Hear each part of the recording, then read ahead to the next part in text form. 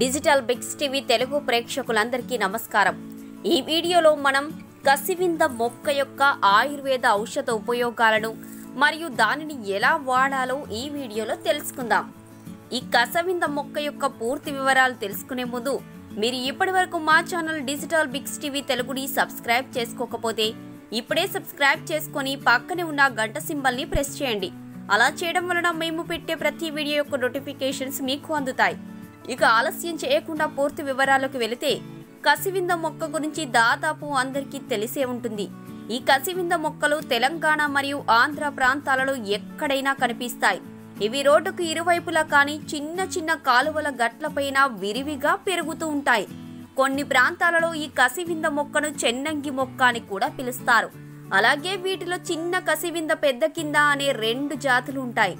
అలాగే ఈ కసివింద ఆకులతో కారం పొడి తయారు చేసుకొని వాడుట కడుపులోని మలినాలను సుఖ విరేచనం ద్వారా బయటకు పంపే అద్భుతమైన ఔషధ మొక్క।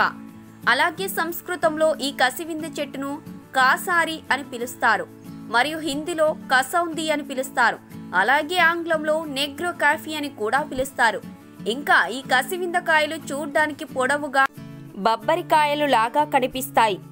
అలాగే కసివింద ఆకురసం చేదుగా ఉండి వేడి చేస్తుంది మరియు వాతాన్ని హరించి చేస్తుంది। ఇంకా గాయాలను వ్రణాలను చర్మ రోగాలను పోగొడుతుంది। ఇప్పుడు దీని యొక్క ఉపయోగాలు ఏంటో తెలుసుకుందాం। అలాగే పక్షవాతం తగ్గడానికి ఈ కసివింద ఆకులు ఎంతో ఉపయోగపడతాయి। అలాగే బాగా ముదిరిన ఈ కసివింద ఆకులను తీసుకువచ్చి వెన్నతో కలిపి నూరి చచ్చుపడిన పక్షవాత భాగాలపైన ప్రతిరోజు మర్దన చేస్తే కొన్ని రోజుల్లో ఆ అవయవాలు తిరిగి బాగుపడతాయి।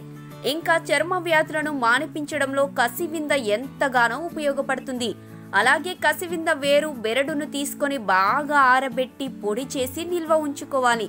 అలాగే ఈ పొడిలో తేనెను కలిపి నూరి పైన లేపడం చేస్తే అనేక రకాల చర్మ రోగాలు పుండ్లు మరియు గాయాలు హరించిపోతాయి।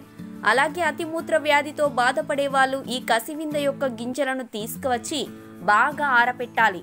ఆ తర్వాత కొద్దిగా వేయించి పొడి చేసి ఆ పొడిని పావు చెంచా నుండి అర చెంచాడు మోతాదుగా 1 చెంచా తేనెతో కలిపి 2 పూటల ఆహారానికి అరగంట ముందు సేవిస్తే అతిమూత్రం ఆగిపోతుంది। అంతేకాకుండా ఆహారం కూడా తొందరగా జీర్ణమవుతుంది। అలాగే గుప్పడి కసివింద గింజలను తీసుకొని బాగా ఆరబెట్టి దూరగా వేయించి ఆ తర్వాత దంచి పొడి చేసుకోవాలి। ఈ పొడిని నీటిలో కలిపి కషాయంగా కాచి అందులో తగినన్ని పాలు చక్కెర కలిపి త్రాగితే సమస్త రోగాలు హరించి రక్తశుద్ధి జరుగుతుంది। అలాగే కసివింద గింజలతో కిడ్నీలలో ఉన్న రాళ్లు కరిగిపోతాయి। ఇంకా బోధకాలతో బాధపడే వాళ్ళు ఈ కసివింద చెట్టు వేర్ల పైబెరడును తెచ్చి కడిగి ఆరబెట్టి చూర్ణంలాగా చేసుకోవాలి।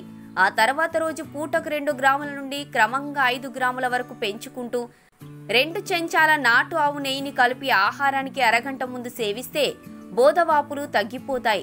అయితే ముఖ్యంగా మీరు ఈ చూర్ణంను సేవించేటప్పుడు విరేచనాలు కావచ్చు। అందువల్ల కొద్ది మోతాదుగా ప్రారంభించి క్రమంగా పెంచుకుంటూ పోవాలి। అలాగే మనకు అనుకోకుండా కొన్నిసార్లు గాయాలవుతుంటాయి। మనకు గాయాలై రక్తం బాగా పోతున్నప్పుడు ఈ కసివింద ఆకులను తీసుకువచ్చి మెత్తగా నూరి దానిని గాయాలపై రుద్దినప్పుడు రక్తస్రావం ఆగిపోతుంది। అంతేకాకుండా గాయం త్వరగా మానిపోతుంది।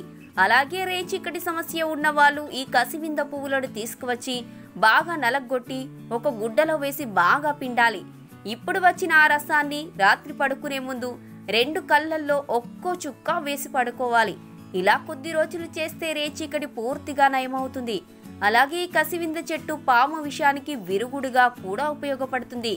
పాము కరిచిన వ్యక్తికి 20 గ్రాముల కసివింద ఆకుతో 12 మిరియాలను వేసి బాగా నూరి ఒక లేపనంగా చేసుకోవాలి। ఇప్పుడు దానికి కొన్ని నీళ్లను చేర్చి పాము కుట్టిన వ్యక్తికి త్రాగించాలి మరియు బాగా ముదిరిన ఈ కసివింద ఆకులను నూరి ఎక్కడైతే పాము కరిచిందో ఆ గాయంపై పోయాలి। ఇలా చేసినట్లయితే మెల్లిమెల్లిగా పాము విషం విరుగుడు అయిపోతుంది। సో తెలుసుకున్నారు కదా కసివింద మొక్క యొక్క ఆయుర్వేద ఔషధ ఉపయోగాలను మరియు దానిని ఎలా వాడాలో। ఈ వీడియో మీకు నచ్చితే లైక్ చేయండి, షేర్ చేయండి। అలాగే ఈ వీడియోపై మీ అభిప్రాయాలను కామెంట్ రూపంలో తెలియజేయండి। Thank you.